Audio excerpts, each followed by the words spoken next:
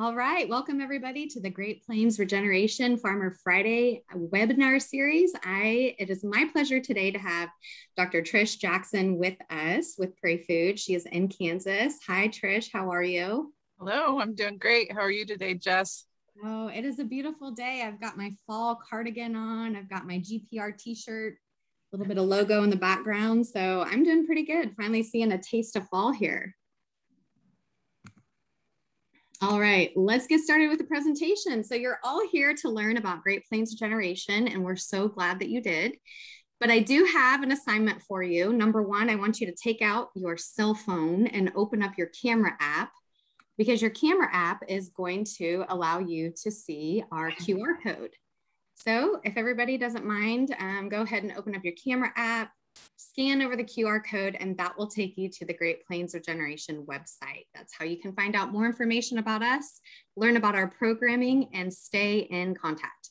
The other thing that I would love for you to do is cameras on. I love it when we can see everybody's face. Go ahead and type any questions that you have in the chat. This is an open conversation style webinar, and we just really want to get started. So Great Plains Regeneration, we have an amazing partner in the Kansas Alliance for Wetlands and Streams. I always mention them because as we liaison together with farmers and ranchers to be able to improve the overall soil health, we are also working with Kansas Alliance for Wetlands and Streams to work about downstream water quality.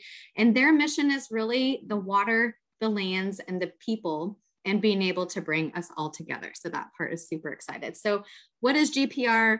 What do we do? The way in which we activate our mission is through farmer-led education.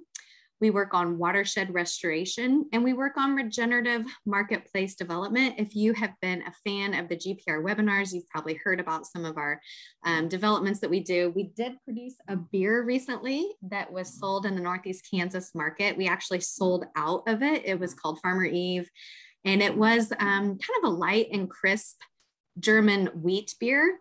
So if you had the opportunity to taste that, put your comments in the chat if you got to taste the GPR beer and tell us what you thought about it.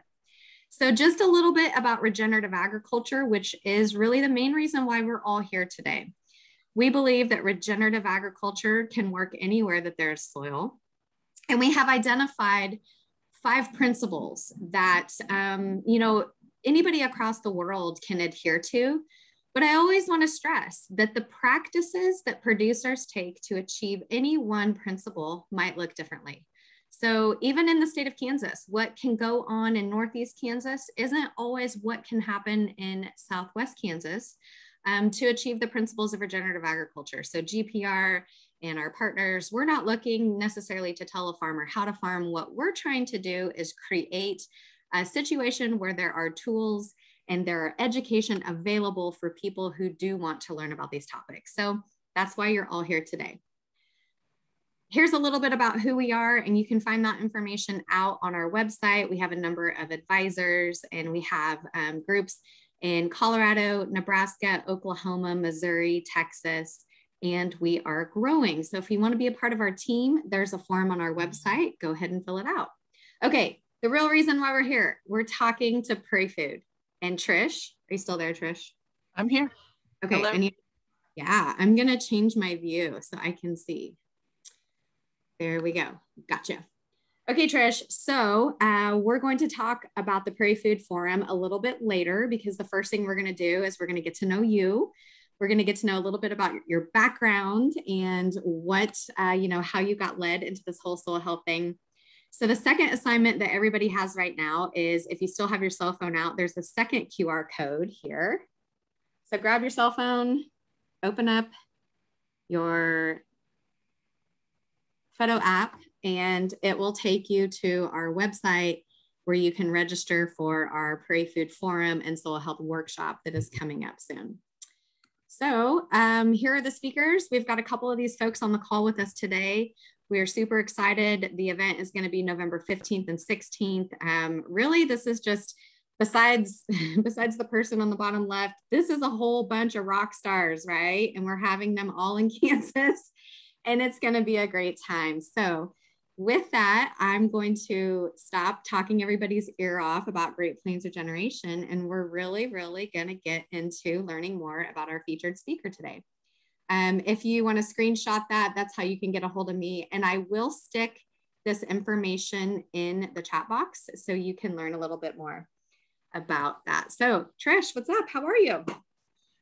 I'm doing so good. As you know, Jess, I spent last weekend with the Soil Sisters. And so anybody here that wants to be a Soil Sister is welcome to do that. But I'm kind of riding this high after being around some amazing people. Can't hear you, Jess. You muted yourself. All right. I have to use my really, really attractive headset here. How does this? Can you hear me okay? I can hear you now. Okay, good deal. And I want to thank Liz Haney. She's in the background. I call her my Zoom ninja. And so I always have to do like my ninja hands to represent that she's my Zoom ninja. She helps me out with she helps me out with a lot of the stuff behind the scenes for these webinars. So thank you so much. And Liz is one of our soul sisters. So like Trish said, really anybody who wants to be a part of this fun group that we call Soul Sisters, you're in. Like that's how it works. Like anybody who is passionate about the soil, who wants to learn about making a difference, and who are already making a difference, yeah, so you're in. So Soul Sisters, raise your hand, everybody. Okay, Trish, let's talk about your background, because you have an amazing journey that has brought you to the love of the soil, and you have a lot of topics that align very closely to some of my passions. So, let's start with in the beginning. How did you get involved with working in this space? I've been thinking about this, Jess, because you told me I'd be talking about it. And what it made me remember is all of the people in my history that have helped me make course corrections. And I'm sure all of you have a similar story like this. How you got to find this path that you're on that makes so much sense. It's like, how did we not figure this out sooner? But my journey really started when I started studying geography. And if you're not familiar with really what geography is, it's not necessarily the study of place names, but it's the study of just space and time and relationships of all of Earth's natural systems. So that appealed to me because I could learn about water resources, the geology, the atmosphere, all of these things and how they combine together and how they influence people's lives and how people can influence the Earth as well. And so that was a profound education for me. And I also did chemistry. So I kind of got this like macro scale, holistic start to understand, right, the Earth, as well as what was going on at the micro scale.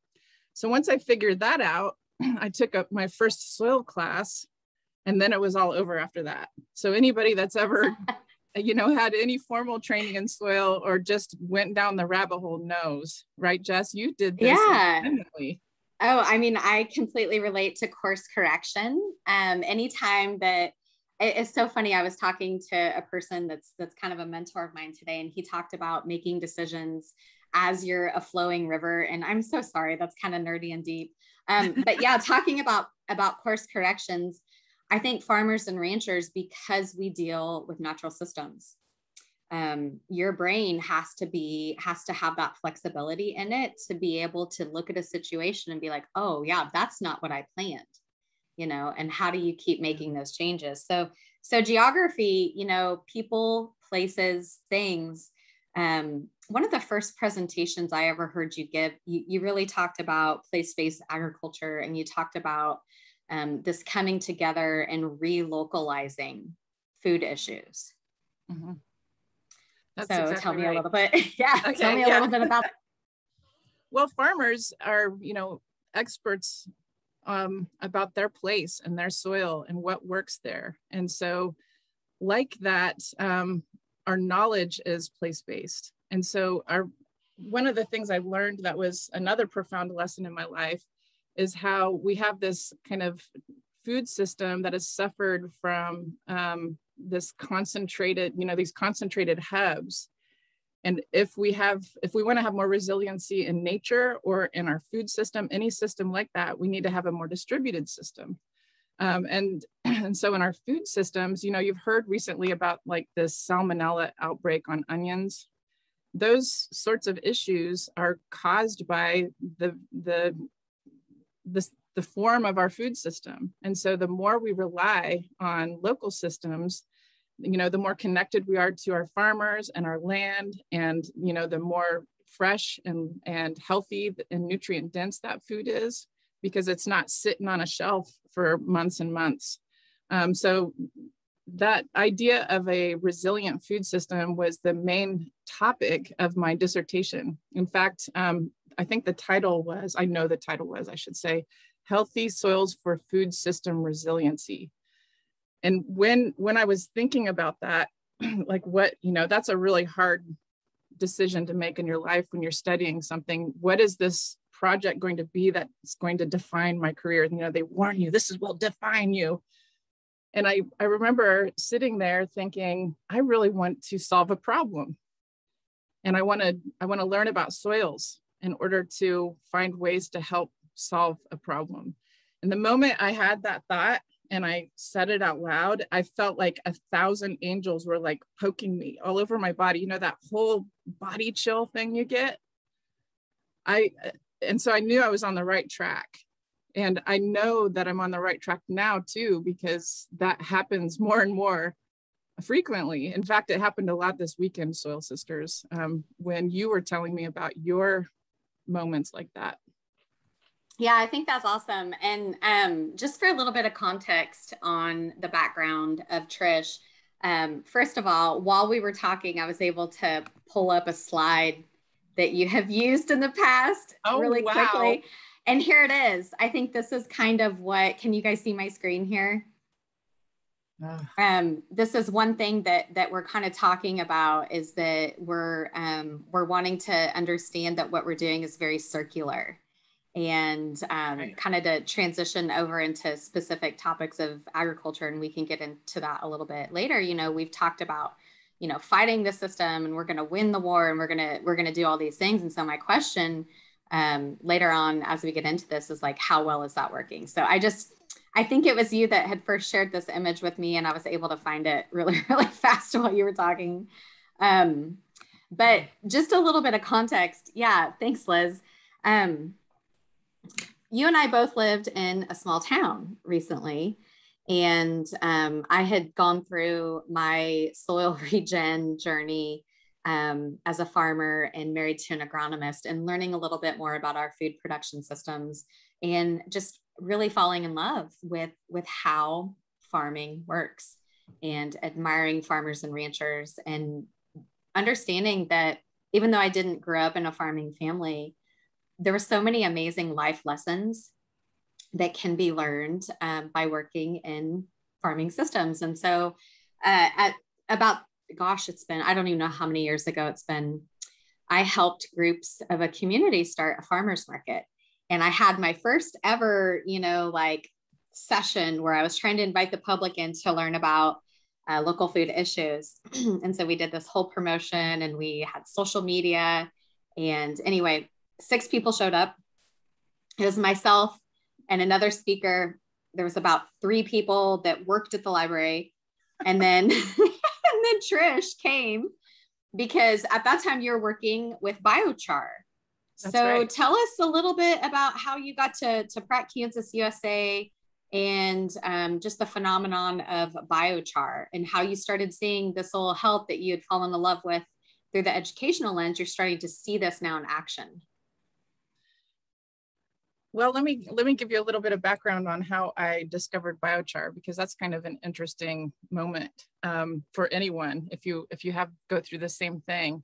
It's really an ancient technology, and I had my dissertation advisor was Bill Woods at KU, and he was the foremost expert in anthropogenic soils in a lot of different places in the world, namely the Brazilian Amazon.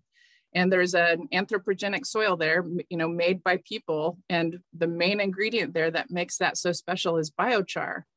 And so as I moved into an assistant professorship at South Dakota State University, I decided I really wanted to study biochar, because I saw that it had so much potential, because carbon, being the basis of all life, and carbon rich soils being the most fertile soils on Earth, and seeing how this ancient technology was so simple. If, you know, people thousands of years ago could figure this out, why can't we recreate that?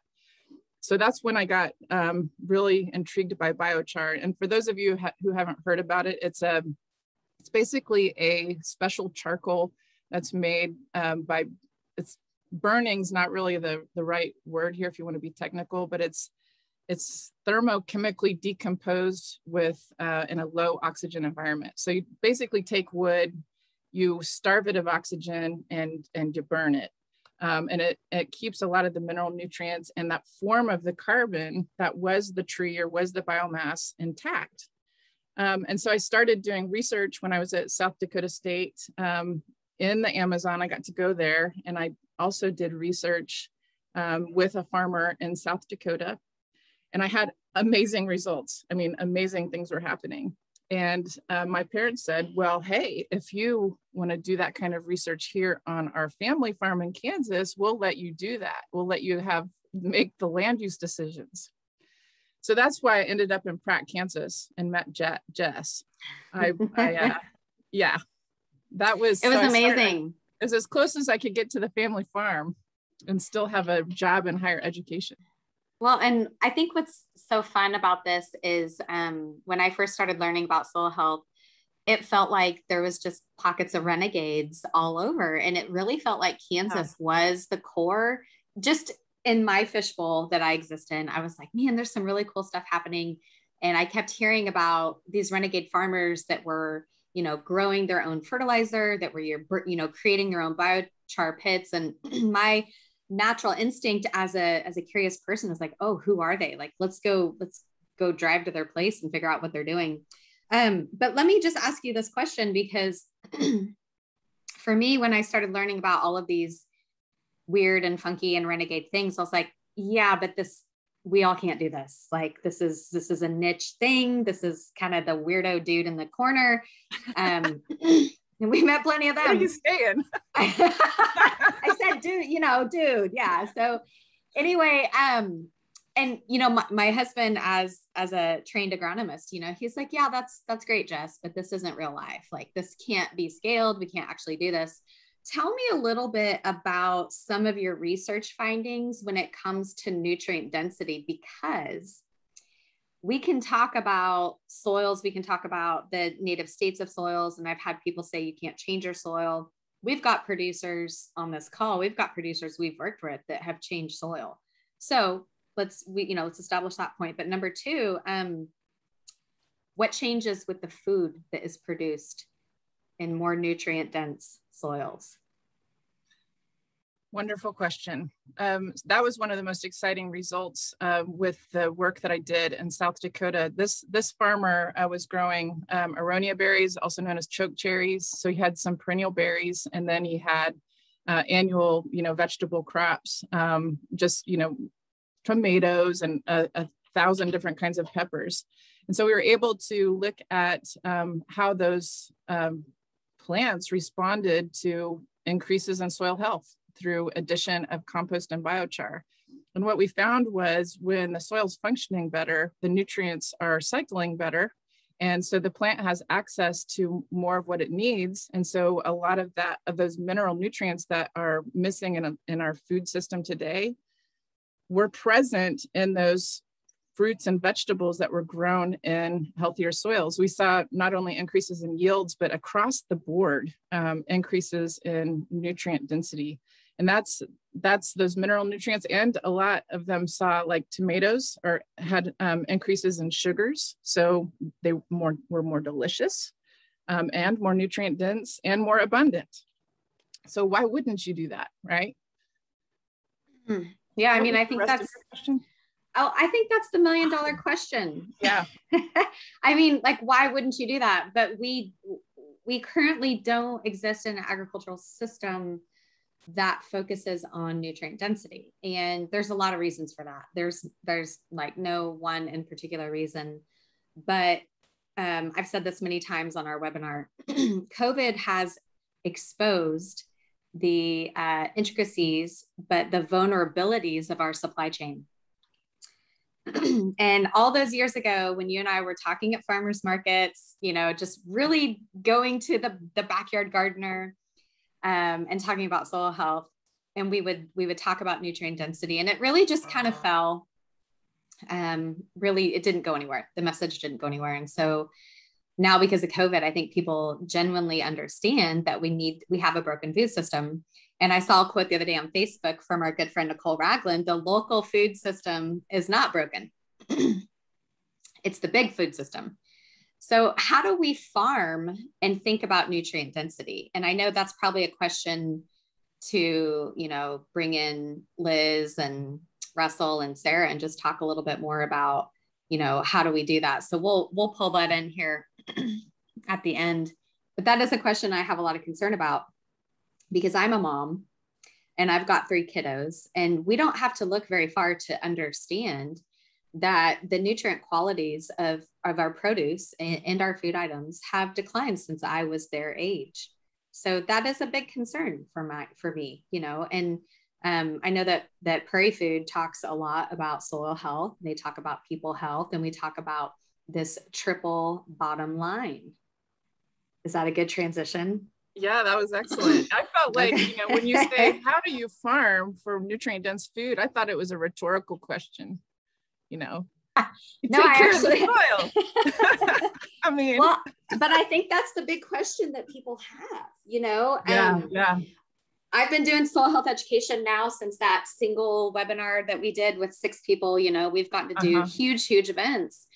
And I do think, you know, we've done a lot of preaching. We've done a lot of evangelical soil evangelist type stuff, but people genuinely want to know, okay, how? Like, I got it. How do we do this?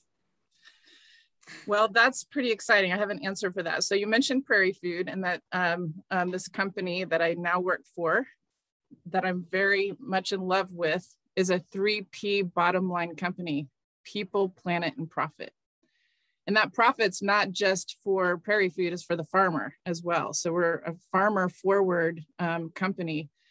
And so what we're doing is we're finding ways to take care of the soil inside of the current agricultural system. So we take agricultural products, manure, distiller's grain, for example, those biomasses, and we put it through our reactor, our special process. And what comes out the other end is this liquid carbon. And that liquid carbon is very much similar to the same liquid carbon that plants feed the soil through their root systems.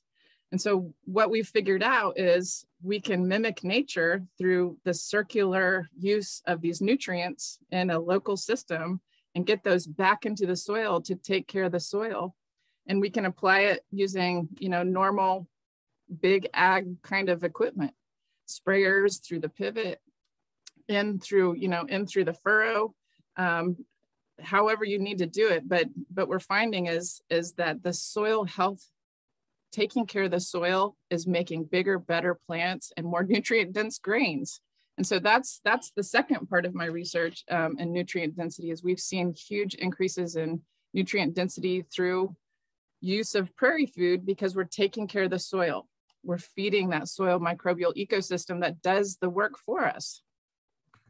Yeah, awesome. Hey, David, I saw your question there in the chat. David Collins would like to know, Trish, how are you guys measuring that right now? Like, and you can talk about your research, how you guys did it, you know, how you did it for your research, and then like, what's the easiest, most accessible way to measure nutrient density?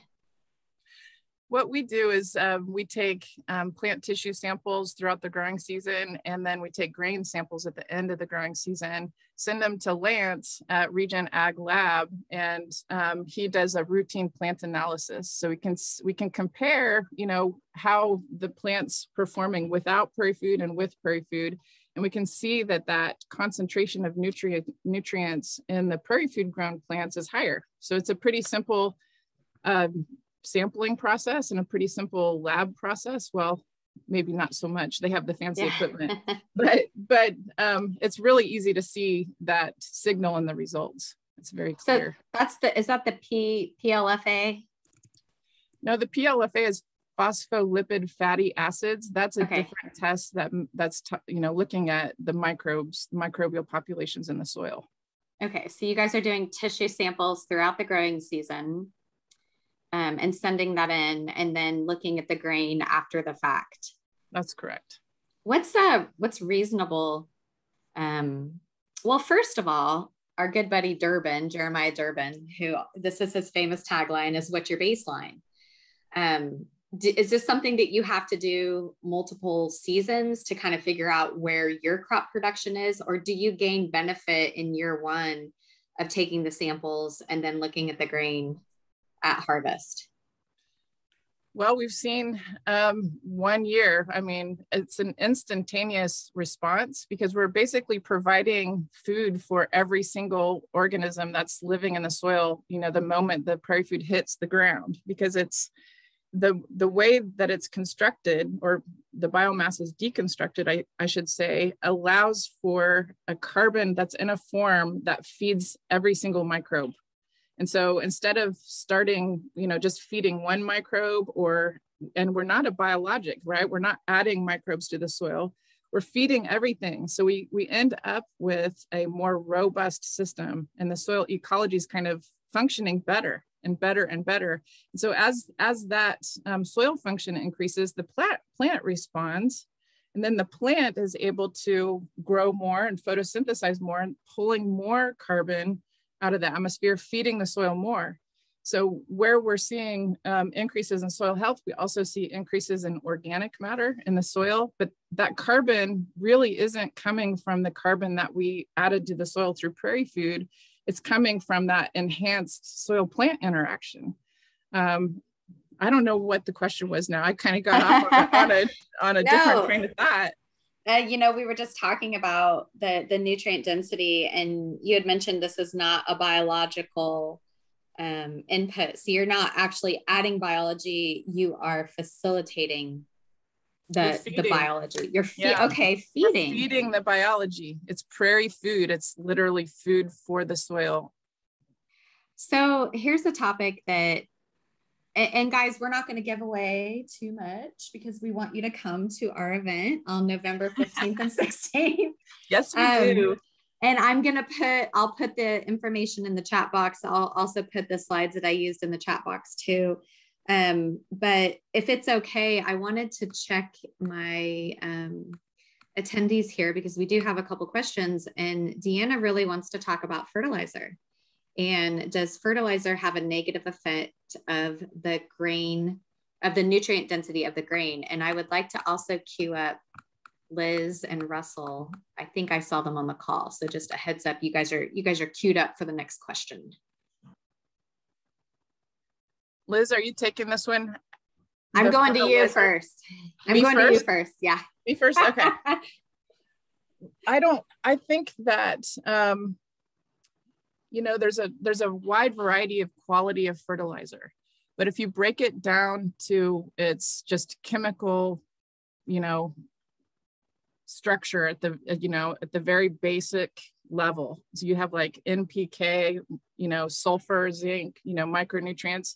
Those are all things that the soil needs and the plant needs. And so I don't think that necessarily adding fertilizer in and of itself is going to harm the system, but I think that there needs to be awareness of what form it's in and amounts. Anything in too much of a high level is going to be toxic to any person or any ecosystem. And so those are the sorts of things I would be aware of. Okay, Deanna, does that kind of answer your question a little bit? But really want to queue up one thing that's happened in the world is we're seeing shortages of a lot of things. Our supply chains are broken. We've got issues in global transportation. We have issues in home transportation, even in the United States. And so as a person that's involved with agriculture, but maybe not a boots on the ground farmer like a lot of you on this call, I'm having a hard time understanding what's going on with prices right now. What does the average person need to know about what the farmer is facing right now with input prices? And that was the question I was trying to queue up to Mr. Russell Hedrick from Hickory, North Carolina. But is he there? Russell, are you there? Yeah, I'm here. Could you give us a better understanding of what's happening right now with input prices and why? Well, right now I'm in the combine, so is it too loud? Can you hear me okay? You're okay, but you can give us the gist if you want to. The problem is not even just fertilizer pricing. It's also availability. So there's a worldwide energy shortage, and China came out a couple weeks ago, said that they're not going to be exporting phosphorus until the end of 2020 or later. They supply 49% of the phosphorus to the U.S. for agriculture purposes. So 49% of our phosphorus just up and disappeared overnight. And then you've also got, gas shortages. I'm sure a lot of people have seen natural gas is on the rise, home heating. And, one of the big issues that we're facing here is whether they're going to heat homes this winter or make nitrogen fertilizers. So it really comes down to, one, the price of it. Most fertilizers have at least doubled in price, if not more. And then the other part of it is even availability. Even if you can afford to pay for it, are they actually going to have it? Because there's a lot of retailers that are out of fertilizer right now, and even our chemicals. Farmers that are relying on a lot of chemicals. There's a shutdown in the pipeline there as well. So we don't, I would imagine, and I'll be very surprised, and I'll say it on this call, even though it's recorded, but if our food prices aren't at least 10 to 20% higher this coming year, I'll be very surprised. Wow, that's pretty intense. Christy, could you chime in here? This is Christy Apple. Hi, friends. So I wanted to kind of expound a little bit on where Russell was coming from with the fertilizer on the commercial scale, and also briefly to address that previous question about that Trish had kind of given an explanation there. There's a couple of things to think about when we're making fertility choices. And one of those very important pieces that I think that we miss in modern agriculture, because we are so modern, we're spending a lot of time, energy, resources, agronomic collateral to get partial recommendations. And most of the world has been making nutrient and fertile soil recommendations with partial information, completely disregarding the biological component and potential of your soils.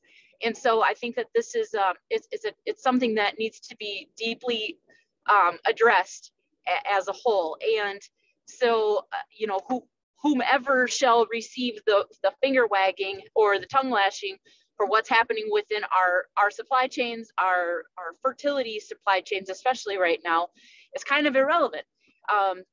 But what we have to face is it isn't just phosphate that's going to be approximately half in supply, but also commercial units of N in the form of 32%, 28%, and urea.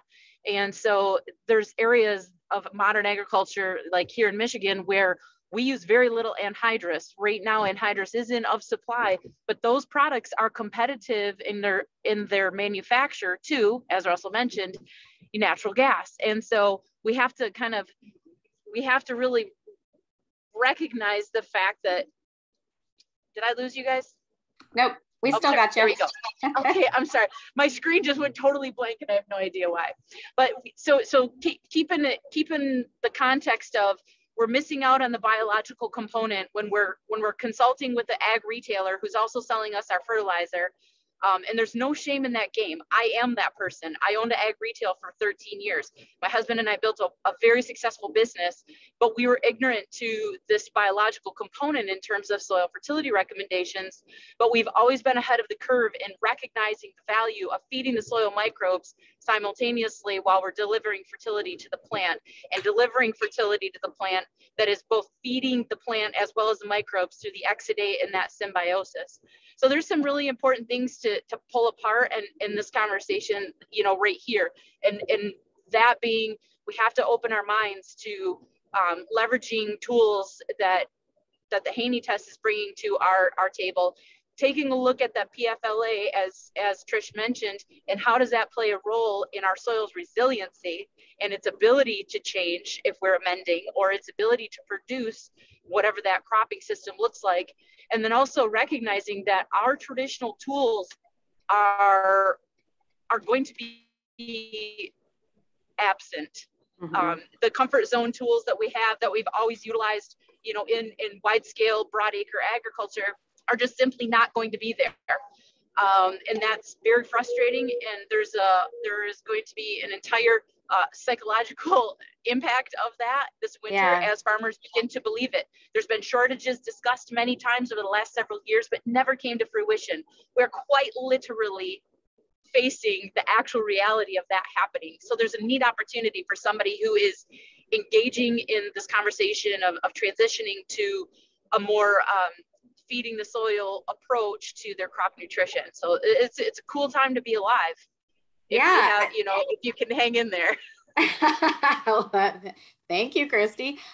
No, I think that's fantastic. And you talked about producers are getting partial information. And I think what you're talking about is they're not looking at biology. So when you say partial information, are you talking more about they're getting the chemistry side and not necessarily adding in the biological side? And then that kind of takes us into Pamela's question in the chat that I'll transition over to Liz for. But is that kind of what you mean for partial information, is we're not looking at the whole system?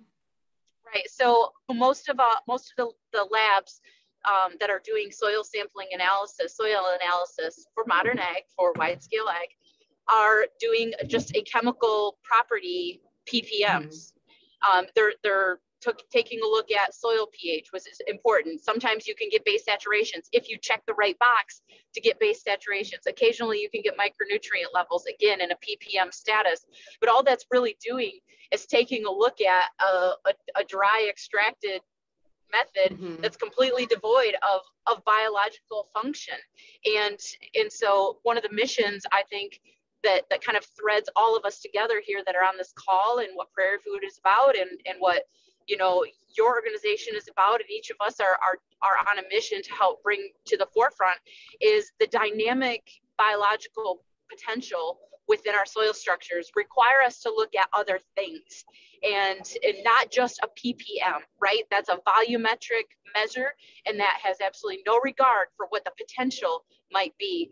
And not being a traditionally trained agronomist, my agronomy path came from a different direction. So I walked into this field of study without the common academia constraints. I didn't learn crop and soil sciences from a professor who was vested in his personal paper that he published, or some type of dogma, right? So there's some really closely held dogmas associated with crop fertility and soil amending. And so if we can get the message out there to help understand how the biological component can change how we fertilize, in fact, you know, even fractions of nitrogen or fractions of phosphorus or potassium or something else may be released by our soils because of its natural ability. And if we're feeding the soil microbial activity, again, our soil sampling protocols of the last 80 years are devoid of that piece.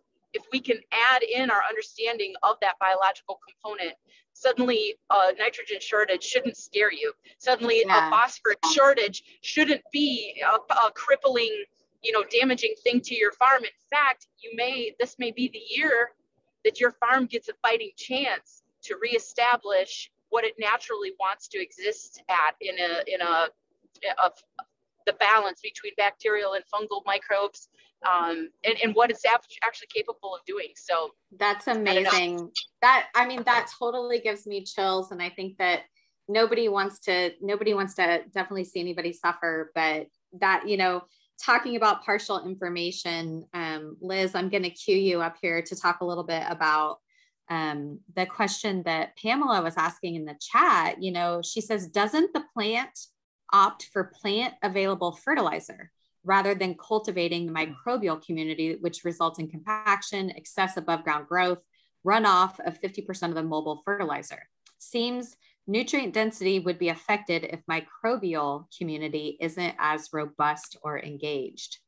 So you're in the hot seat, Liz. Okay. Well, there's a lot to unpack in that question. The plant available fertilizer is also the organic portions of nutrients that are in the soil. So it doesn't just come from the fertilizer that we add. They're not cultivating the microbial community so much as, they do have rhizophagy, but they're not cultivating the microbial community. What happens is that the microbial community is getting lazy. They don't have to produce as much. They don't have as much carbon coming from their plants. They don't have as much of a resource to be active and do active nutrient cycling. So that's who gets lazy. It's not the plant, it's the microbial community. And we also, I think when we add fertilizer, we are selecting for the microbes in the soil that may not cycle the nutrients like the way we want them to. Really? So yeah, so that's how I see it. It's like when you get your body used to eating just ice cream, you're going to metabolize things differently than if you eat whole foods and plants and vegetables. And so it's the same kind of a thing in the soil. So we're like monocropping our gut. Yeah, pretty much. So, okay, Trish, talk to me about lazy microbes. Give me your perspective on lazy microbes. And then, so you said PrairieFood's not a biological, right? So it's a food. And I have no idea. We didn't script this question, but how do these soil health amendments, what's the goal? Do you have lazy microbes?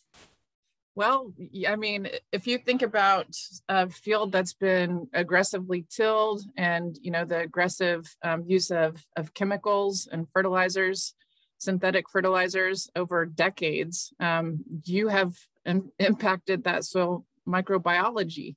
The soils are likely bacterial dominated. And they're exactly what Liz and Christy were talking about. You get kind of a different population of microbes for one thing, and then they're not doing the jobs that as they were designed by Mother Nature. And so if you start using a soil amendment such as PrairieFood that's carbon rich, that helps start building up this soil ecosystem as it was meant to be, you start treating the soil right. So partnering with Mother Nature through regenerative practices. So those practices that you highlighted at the beginning of the webinar today, all of a sudden the diversity of microbes increases because microbes are ubiquitous everywhere around us. You start to balance out the population so that if you ever had ecology 101, that every part of an ecosystem has a niche, and so that's the same thing with microbes and in the soil. So you get these microbes that are doing their jobs as they were meant to do. Things start getting balanced out. And so the soil starts functioning better. And, it is a process, it depends on what you're doing, some of the practices you use, how fast that recovery can happen. But with regenerative ag and with a soil amendment like PrairieFood, that transition is so much faster to get the soil function back so that you don't have to supplement it so much with all of these inputs. When the soil's functioning properly, it has defense systems in there for things that you might have been responding to with, harsh chemicals. You might not need that anymore because the biology is taking care of it now. And so there's so many more benefits than just, nutrient dense food to healing your soil. It's partnering with Mother Nature instead of that ego, that slide that you showed us. It's exactly that. Yeah, so I think one thing that we really want to talk about is, first of all, we got a lot of nutty people on this call. Like, raise your hand if you are a soil nerd, you love soil, you've been talking about this. There we go. I see, I'm watching the profile. People are raising their hand. But like I said, we're in a fishbowl though. Okay, Amber, I see you, girl. Nutty. Totally. We're in a fishbowl. Angela, I got you. Rob. We can talk amongst ourselves as much as we want to. And we do. Like, we actually travel together. We go on vacations together. Mike's totally, oh, Mike said he's nerdy and lazy in Iowa. I don't believe you, Mike, but anyway. So what we need to do is we need to be able to extend our message out into the world. And interestingly enough, I know that the way in which we have started the conversation is not the way that we will continue the conversation. So I think the point of us choosing to do the PrairieFood Forum in Pratt, Kansas, for a lot of reasons, like let's go to the middle of Kansas. That's a great place to get started. We've got a lot of acres in that area, and it's a great time, I think, to start having this conversation. So what is PrairieFood's focus moving forward? PrairieFood is focused on farmer education and just promoting this whole idea of people, planet, and profit, that we can help farmers make that transition to become more profitable. That's really it. We want to help farmers, and we have a way. We feel like this is partnering with Mother Nature, that we're healing this sort of, linear system that we've had of extraction, and we're closing that loop of nutrient cycling. And I just, I'm really, really happy to say that we're farmer focused and that we're planning on educating, and we're learning along with the farmer as well. But do you have to be a nerd? My question is, do you have to be a soil nerd though to do this? Because some people, it's like not everybody's going to jump on some of the vernacular here. Like some folks are going to be forced to change, kind of like what Christy was referring to and what Russell was talking about. Yeah. I'm getting a big thumbs up from Ron right now. As the Mandalorian says, is this the way? So to me, there's a huge transition that's happening. And so I think if I could unpack what you're saying is that PrairieFood is for everybody, but the education is the precursor to it, like understanding why you're doing something a certain way you're doing. And for a lot of folks, it might just be because I have no other options, right? Right. We built that up. Yeah. We built that up. So getting people into the mix right now to talk about soil, there's never been a time in my, like it keeps me up at night, because we used to just be weird, random people talking in the coffee shop and you're like, I don't really know who's listening. And now it's like, man, it's the soil. We've been talking about this for years. Yeah. How do we make that transition so that everybody puts that emphasis back into the soil? And also without, we don't need a finger point or anything. Like I said, we don't tell farmers how to farm. That's right. We try to highlight and activate, the soil health message. So that's what I see happening right now with what you guys are doing. It's that profitability piece. With an input like PrairieFood, you can all of a sudden you don't have to irrigate as much, or you're capturing more water in your dryland system, so you have higher yields. With better soil health, you have higher yields, no matter what your watering system is. You're saving so much money on inputs and energy and fuel, that's the piece that's convinced a lot of people. So for example, we have a feedlot in Western Kansas, and they just saw their yields decline over the past 10 years. They couldn't figure out what was happening. Why is this happening? They were doing the same thing they had always done, but those yields just kept declining. And so they were ready for a solution. And so they tried PrairieFood this year, and guess what? They increased their yields significantly. They were able to turn off their irrigation a lot more of the time, so they saved on water. Their inputs were decreased. And so just like you said, Jess, people are ready for an answer, and maybe they're not ready to hear, understand soil science at a deep level, but they're looking for something new, a solution. Yeah. Do you think we're getting lots of amazing stuff in the chat here? One thing I want to hit on, you guys, tell me how the plant works, because you're solving more than one problem. You're also converting feedlot manure, which is a problem, and it's a problem in Kansas. Even people that are, you know, I've driven out through southwestern Kansas, we have an excess of those nutrients out on the land. So at what quantities are you guys able to convert this feedlot manure? So tell me, I mean, because I feel like you guys are creating a solution in the beginning, the middle, and the end. Yeah. Right now. Well, right now there's way more crap out there than we can handle in our plant. But what's also interesting about PrairieFood is if we get the manure just raw, the raw or, composted or conditioned manure out on the field, PrairieFood helps break that down a lot faster. And so between those two practices of using the manure as kind of a compost, as has been done for many, many decades with PrairieFood, that's another way that we can help reduce the manure problem.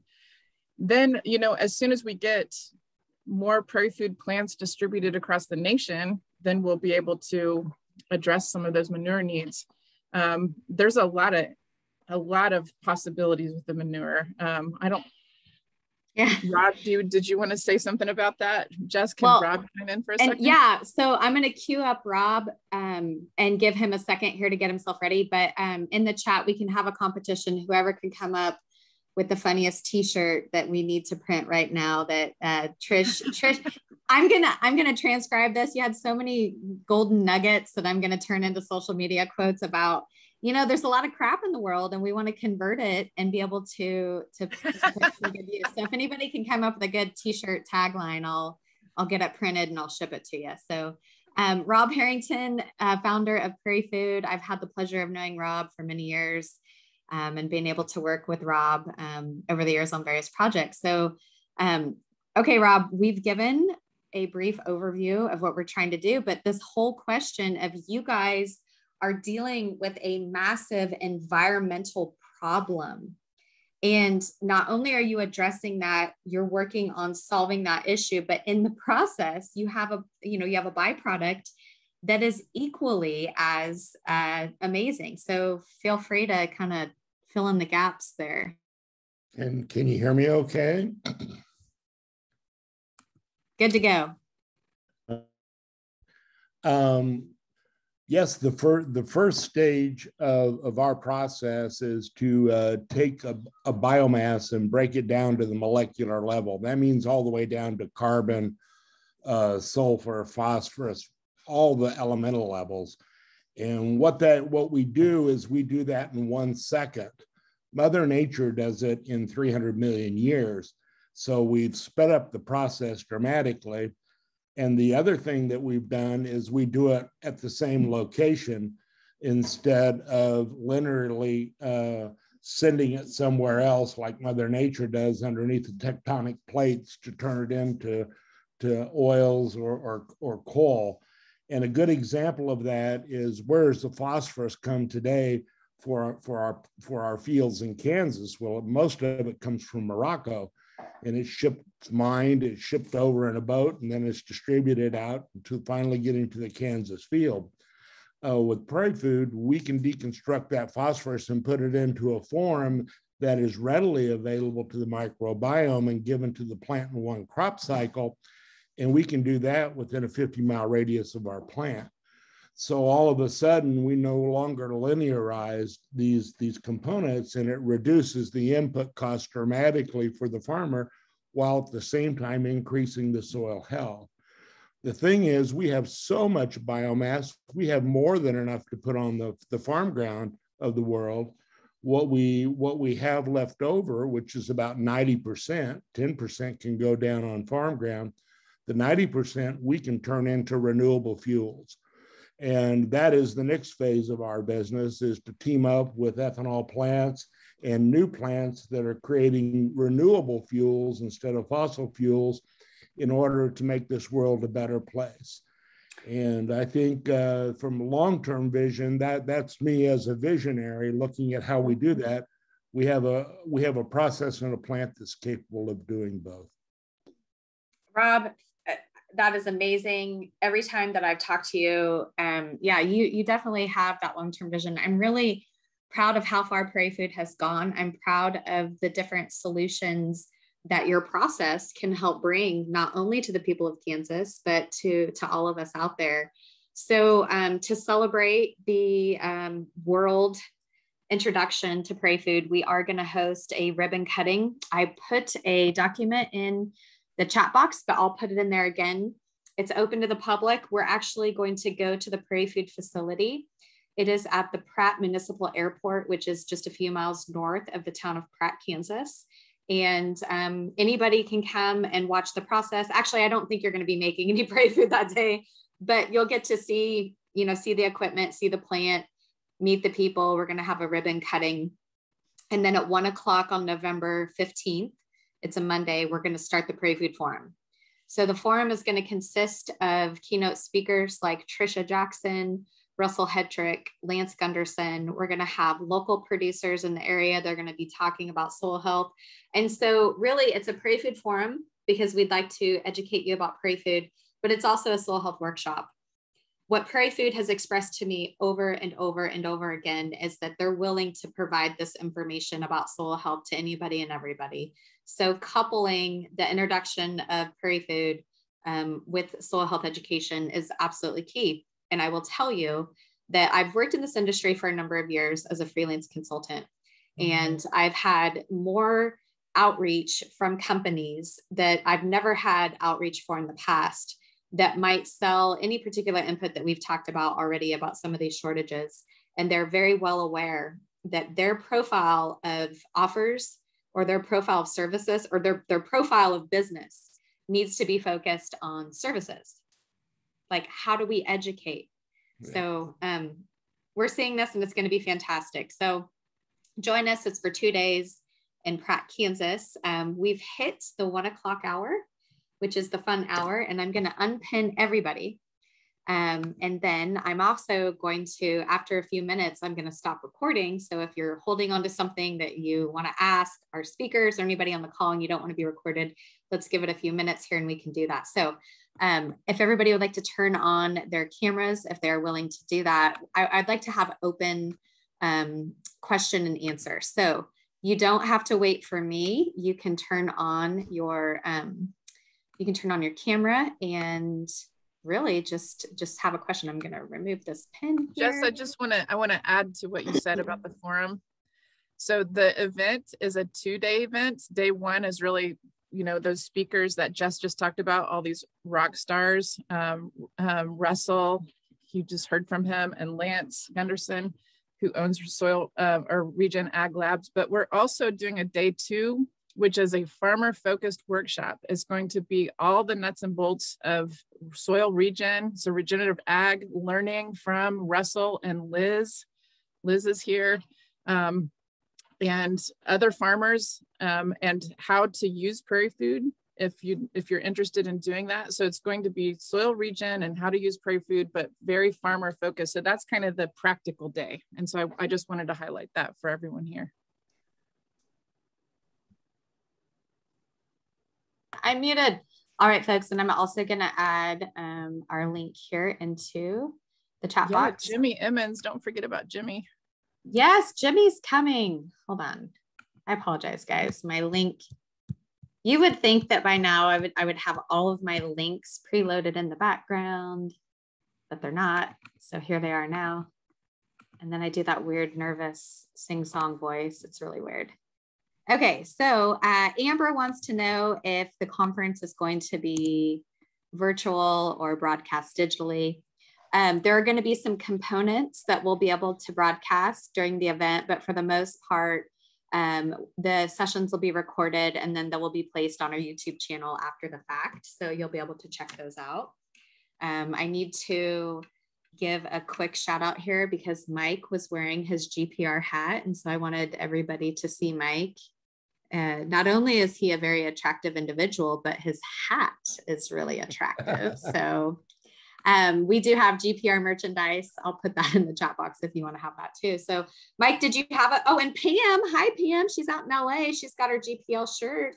Thank you. Everybody gets bonus points when they wear their GPR merch. Yeah. Okay. What's your question? 8.5 hour drive. It's just an 8.5 hour drive. And I'll put it on my calendar, but this just sounds like a wonderful forum. And don't forget the big soil conference that we're having here in my neck of the woods in early December. And I think you're part of, aren't you, Jess? Oh yeah, we're gonna do the big soil health event in Cedar Rapids, Iowa in December. I think Liz can. Washington. Well, it's in Riverside, at the Riverside. It's in Riverside. That's right. Yeah, the home of James T. Kirk. Speaking of nerds, I was just about to say that. No. Yeah. James Tiberius Kirk. Totally. Will there be tacos? Yeah, I think so. There's always tacos.